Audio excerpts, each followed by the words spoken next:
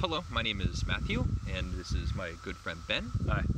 And Ben's going to tell me about a book that he's read. So we're going to do that. What did you read? I'm gonna try out my book review YouTuber. Put that hat on. Ben's first big book review. Yeah, love that. So my wife recently read Endurance, and it's about Shackleton's incredible voyage. And she said, I think she was about halfway through, and she's like, Ben, you have to read this. And I read books. I'm not anywhere near what Matt is, but I listen to audiobooks when I'm in my workshop, and I probably like 50 books a year probably is my... What kind of books do you like? I'm a sucker for like Lee Child and like... Is that like thriller? Yeah, like Jack Reacher, the Bourne books, like I've read all those, and I recently got into Eric Carr, who's a ex-SEAL. I just like that stuff where it's tough guys and guns, and I was never in the military, but I'm a tough guy that likes guns too, so I think they're just like up my alley, you know. Also, we should say you're a Sherlock Holmes fan. I love Holmes. I've read everything multiple times. Yeah, I do read. I probably read more than I think I do, just in the way of the audiobooks, you know. Last week I went camping just overnight by myself to kind of just be in nature and have some quiet, and I did the most what's that word? You said cliche. Yeah. It's the most cliche thing you could do. I stopped at an antique store out in Western Maryland, and I was like, if I find Into the Wild, I'm gonna buy it and read it by a lake, you know. And who wrote Into the Wild? Don't remember. There's the movie. I don't know. Yeah, the movie, obviously. I saw that, but I never read the book, and I thought, you know, everybody always says that it's great. I've only listened to the soundtrack, the Eddie Vedder soundtrack. Oh yeah, that's right. The author of that book was a writer for like Outside Magazine. Okay. And he basically just wrote a piece on this kid who shouldn't have gone into the wild of Alaska, and turned into a book because everybody liked it so much. So I'm almost through with that. But the Shackleton book, back to the star of the show. So it's called Endurance? It's called Endurance. That was the name of the boat. And who wrote it? Was it Lansing? Eric Lansing? Eric Lansing. Okay. Yeah. I'll look it up. We can look at it later. So Alfred Lansing. Alfred Lansing. So basically, this guy, just tough as nails, probably the hardest human being that's ever... This is Shackleton? Yeah. Okay. Yeah, Ernest Shackleton was just as hardcore as... I mean, he was like, I need a bunch of men, right? So he had these flyers up. What time period? I think it's in the aughts. Okay. 06, maybe in 10, 11. I can't really remember. Might have been 10 early or 11. part of the last century. Oh yeah, yep. Big wooden boat, and crap happened where he's like, I need this boat, and they were like, we don't have that boat, but we got this boat. He's like, that'll do, you know. And then he writes a poster, puts these flyers out, in search of men half as hard as me, and you'll be good enough too, you know. And so he assembled this group of guys, and they all had their roles. There was a photographer, there was a guy like journal. There were a bunch of guys journaling. What was the mission? The mission was to go to Antarctica. Okay. And I believe that their goal was to travel Antarctica. They wanted to go there and do it, you know. And I think they launched off the coast of England and stopped in South America, or, you know, it's like this big journey. And anyway, they go. So they get on the boat. They feel pretty prepared, you know. They got all their gear, and this is back in the day of wool, no Gore-Tex, you know, so a lot of wool and a lot of fur, and they had these big mittens, these big, gigantic leather mittens that hung around their neck, right? They have photos of this stuff, the whole journey, because there was a photographer, and they have photos of literally these men in camps that they had set up. So basically, they're going and going and going, and they hit some ice, with the big boat, and they think, oh, we'll just wait for it to kind of thaw and move around, and we'll be able to get out of here. And I think it took like 2 days, 3 days, and it was very apparent that there was no way that boat was going to move. So they got like stuck in frozen water? Yeah. Okay. Yeah, they kind of hit like a patch of ice, and the way that the hull of the boat wedged in, it kind of just enveloped them. And they were like, oh crap, we'll get out and set up a camp so we can, at least get food and just kind of wait till the boat maybe gets loose. Stuck, yeah. So like 2 or 3 days go by and the whole boat goes and sinks. Yeah, so they were sitting around. They're sitting around like at camp thinking, it'd be nice to get that boat unstuck, and they'd hear like crack, and they're all like, are they on like a little boat? The boat they took down there was pretty freaking big. It was like a 3-mast big wooden ship. When they left the ship, did they like leave the ship on another little boat? Well, no, they just hopped out onto the ice. Okay. They didn't need any kind of little rescue boat or anything. So they had a couple, I think they had 3 other wooden boats, like dinghies, that were part of the big ship. And so they freed those before the Endurance sank. And they got these boats onto the shore, and so they could, paddle somewhere if they needed to vacate.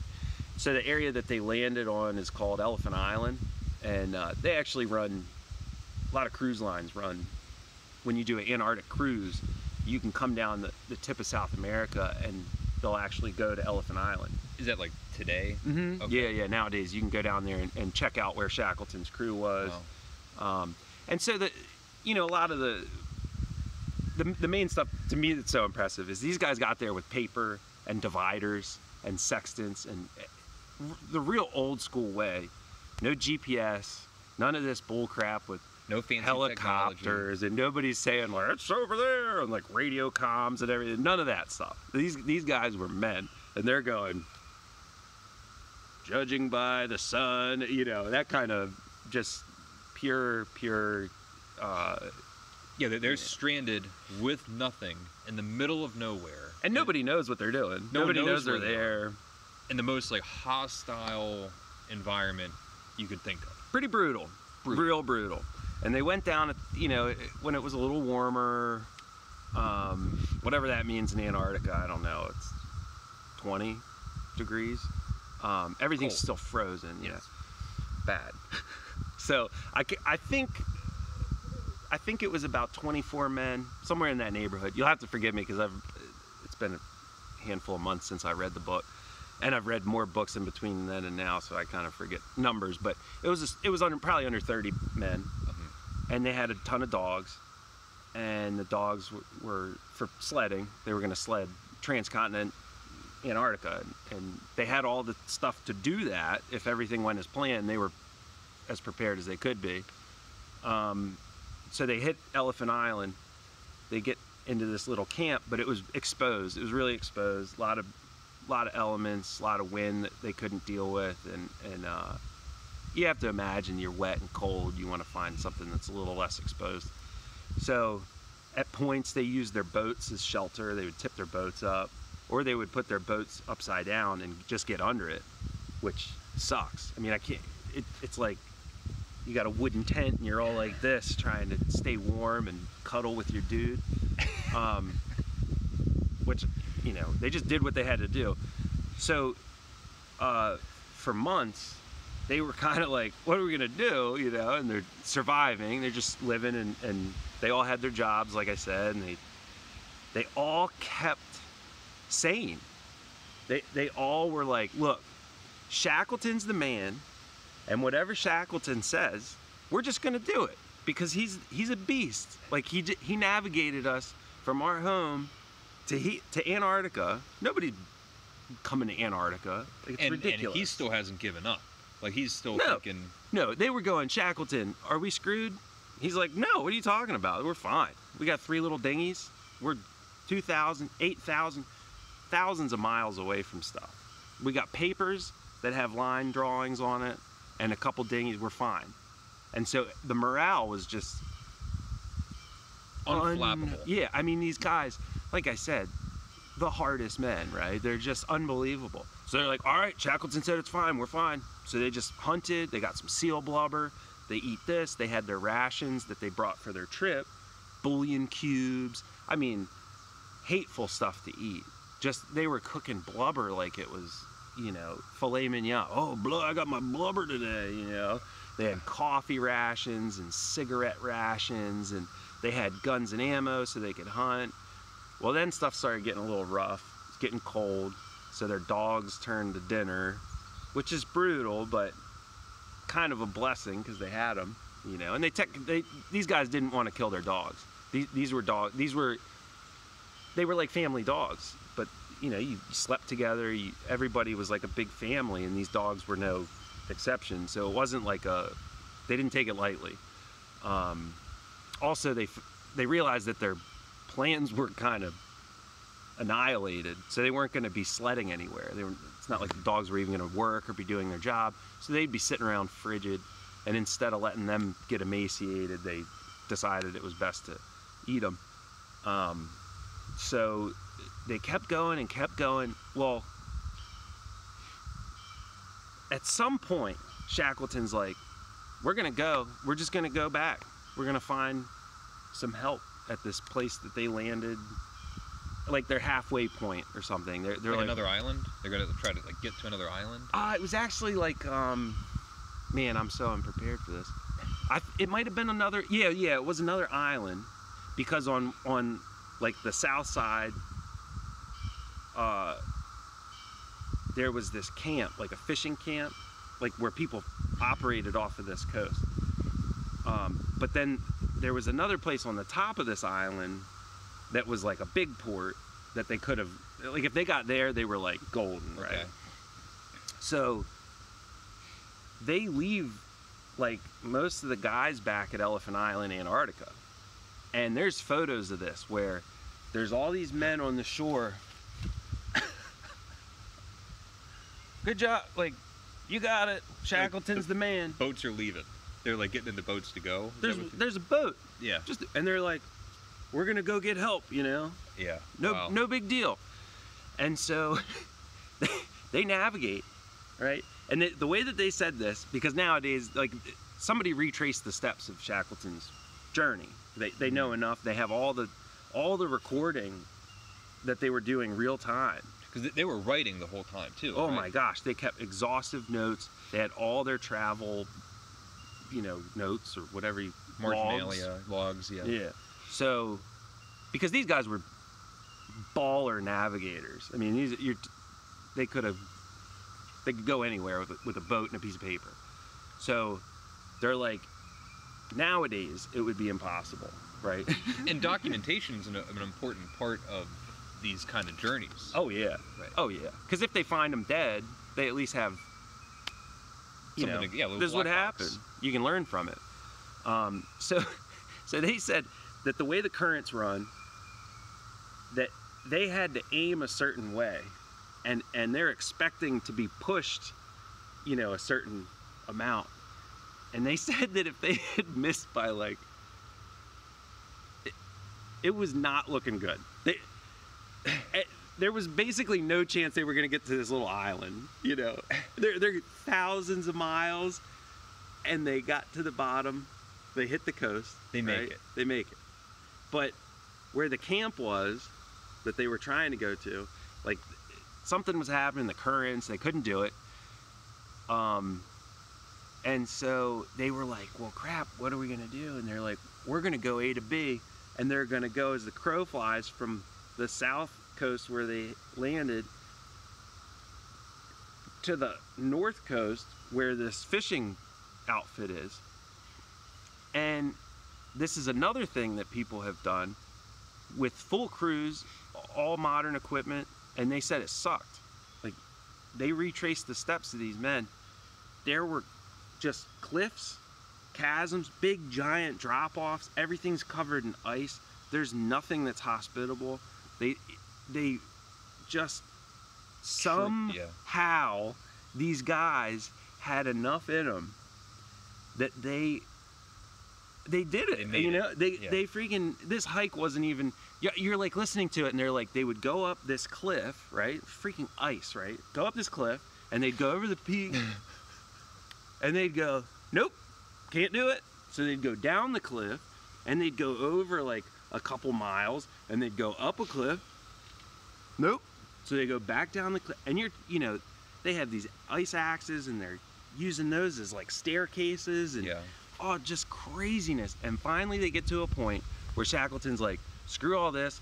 This is the one we're going down. It's going to be fine. And they do it and it's fine. And they, I mean, it's really, really unbelievable. So they keep going. And finally they can see evidence that they're close to this fishing town, you know, on this north coast of whatever. I can't remember the island. I'm sorry. You can read the book. They get there and they come walking down, right? And these guys are just, they big beards, long hair. It's been 2 years. Oh, wow. 2 years. Forgot to mention that. This whole ordeal's 2 years in. No big deal, guys. We'll find another seal and pop at one and just eat all the blubber. It's fine. My God. 2 years these guys did this crap. And so they walk down to this fishing camp and these men are like, they can't, there's men walking from an area of this island that's, you cannot travel by foot.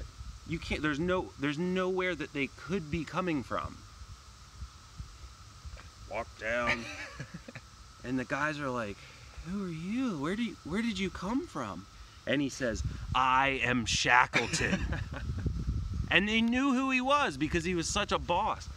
They freaking worded got out. These psychos went from England to Antarctica. Nobody's heard from him in 2 years. And there he is standing there. It's me. And I got back to civilization and my men are in Antarctica and we're going to get a boat and we're going to go freaking get them. And they did. They went back and got him. And guess how many guys died? How many? None. Everybody lived. Everybody lived. That's incredible. Those were men. And I think everybody can learn a lesson because life is so easy now. We have to make up problems. These guys had real problems and they all went, nah. So let me ask it's you. It's fine. Let me ask you. Would you recommend the book? Really good book. Really good book. I think it's well known. I would imagine it's quite an incredible story. It is great. But yeah, at least Google the photos because you'll see these men that just did not waver. A couple, you know, a few of them had a few episodes mentally where they were like, boy, this really sucks. You know, it's just tough. And I have people back home that I'd like to see. But man, those are also legitimate complaints. For sure. Yeah. Oh yeah. Yeah. And you know, I think one guy lost a part of his foot or something from frostbite because they were just wet and cold the whole time. 2 years of that. And but really on the other side of it, everybody was like unscathed and learned a lot about survival on, you know, the hardest continent in the world and just unbelievable. Highly recommended. Look at those photos. They'll make you feel. I don't know if I can link photos. I'll see if I can do that. Oh man. Yeah, just a simple Google search. Yeah, I'll put information down at the bottom. Yeah, it's great. Gosh, I'll read it again sometime soon because it's just I sometimes I need a reminder that this is all the stuff I do is not very hard. So you know how I normally like wrap up all like saying my goodbyes? Mm-hmm. Well, this is your review, so you're gonna have to do the whole thing and then end it. I'm gonna leave you to end it. All right. Well, thanks, Matt, for having me be on your channel, and thanks everybody for watching. On behalf of Matt and from me, because I do appreciate you watching Matt's videos. It really has helped his whole channel. Click this thing and that thing. Push that one. If you want a reminder, hit that one. And you'll stay informed of any new videos if you click that button. I'll see you again, I'm sure, on Matt's channel. You can go over to my channel. It's Ashes Remain Band, Ashes Remain Music. on YouTube. Maybe there'll be some book reviews popping up. Yeah, you might. I don't know. I could review books over there on that channel. So yeah, then just say leave a comment if you'd like. Leave a comment, a like, a subscription would really help. Smash all the buttons, and we'll see you again soon. Bye.